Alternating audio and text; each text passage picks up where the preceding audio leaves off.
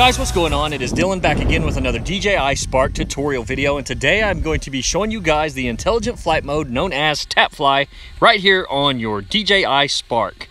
Left part of the screen, three white icons, the bottom one, the remote. Tap on that, that takes us to the DJI Spark's intelligent flight modes. You will see that we have 6 of them. Down in the bottom left corner, you see tap fly. Let's select tap fly, and then you will notice that the first thing you'll notice is that over on the far right, you have a little miles per hour or speed bar, whatever you want to call it, and that bad boy maxes out at 6.7 miles per hour. So I guess that's basically what that's telling you is that you can't take the drone over 6.7 miles per hour when in tap fly mode. So anyways, second thing you may notice is right there on the horizon, right above it, you'll see a white line with a little circle in the middle. So what that's going to do is if we tap above that line, the drone is going to climb in altitude. If we tap below that line, it's going to descend in altitude. And basically, this is called tap fly. So let's just get to tapping and get this thing going. So what I'm going to do is I want to head straight. So right above that white little line, which is my center point, I'm going to tap. As you can see, it flashes with a green circle. It says go. So now I'm going to click go.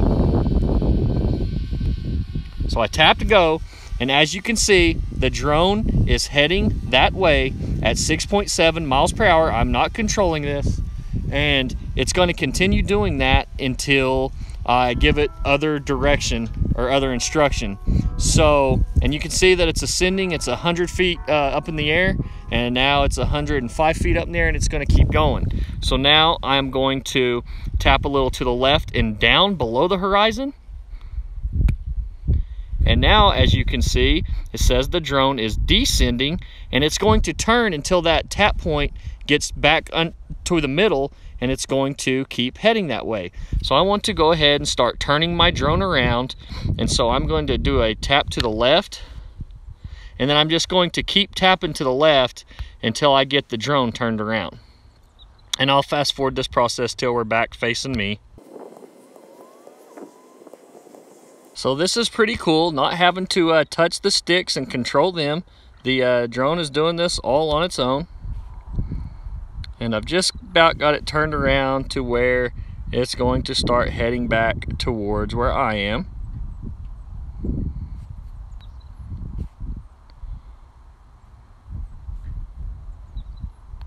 And there I am behind the tree.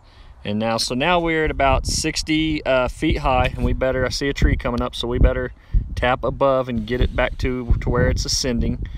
And so anyways, guys, that's basically it for tap fly. It's just a mode that's set up to record, make it easy for you. So I guess if you just had a long, straight, slow shot you wanted, you could just hit tap fly there, and the drone is just going to slowly fly.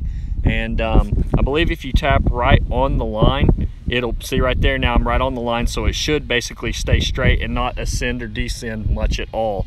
But anyways, that's about all there is for tap fly. Just wanted to show you guys real quickly how to do it. And if you enjoyed this video, please be sure to smash that thumbs up button. Also, please be sure to subscribe, as I will have a lot more DJI Spark and even DJI Mavic Pro videos coming up, and possibly some other drone stuff. I do a lot of tech reviews, a lot of camera gear, equipment, all that good stuff. So, and also how to edit in Adobe Premiere Pro. Just all kinds of stuff on the channel, vlogs, production videos, you name it. Guys, give me a subscribe if you don't mind. This is Dylan. You guys have a good one.